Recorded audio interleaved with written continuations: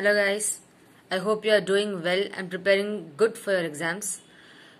So today's December 9th, I want to share few last tips and advice for your ISCA preparation. I know still there are a lot of doubts and kind of fear regarding this subject. When the exam approaches, it still looks like a nightmare. I do understand that. I have gone through that situations, right?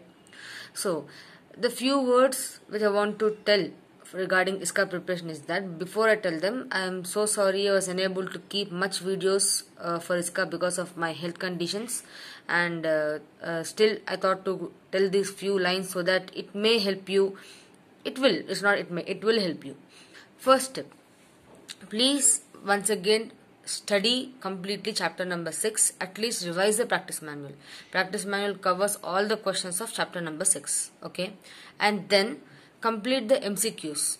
If you are following my MCQ booklet, it has all the MCQs of ICI and also my own created questions. So it is more, and also it has case study based MCQs as well. So covering MCQs itself will take almost, if you know the subject correctly, it takes around 1 day. If you know subject even more well, it takes almost half a day to complete all the MCQs, because MCQ revision will complete the revision of entire subject for you. So first one, focus on chapter number 6 and then cover all MCQs including case study based MCQs. And then chapter 3 and chapter 5 have almost similar kind of weightage in the exam. If you see my weightage video, they have almost similar weightage. Now those are the lengthiest chapters in the entire ISCA paper. For that, now it's not advisable to sit and study the entire topics, because many topics will be overlapping. The best thing what you can do is to open the last day revision notebook which you have of mine, or you can open your study material of ISCA.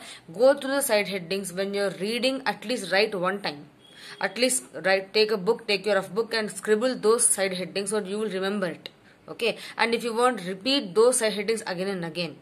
So 3 things what I advise you is that first, complete the chapter number 6 once again, cover all MCQs of the ICI, and also study the last 3 attempts RTP.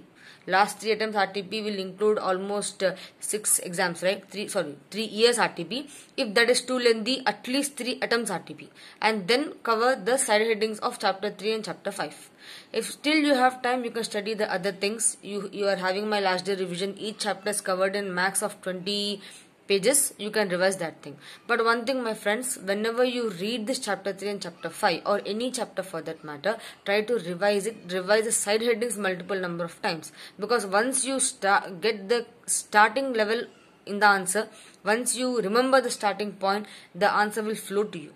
And one more thing, there are some comments saying that ma'am, is it not necessary to read the entire case study? We can directly answer the question.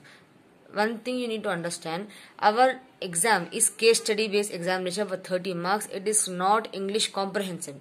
English comprehension, we try to derive the answer from the para.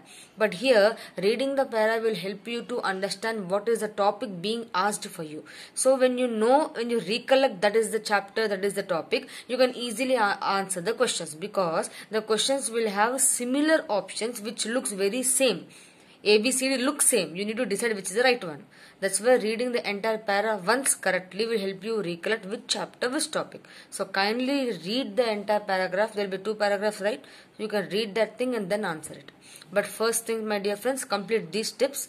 And coming to the writing part, I will share one more video regarding the writing part. Please do watch that also. But preparation, cover the chapter number 6, cover the 3 attempts RTP, cover the all MCQs including case study based MCQs, and last but not the least, revise side headings of every chapter, focusing on chapter 3 and chapter 5. Keep on repeating them. Okay, I hope it will definitely help you, my friends. So all the best for your ISCA paper, and do perform well, and just be confident. You can do it and you will remember it. Good luck.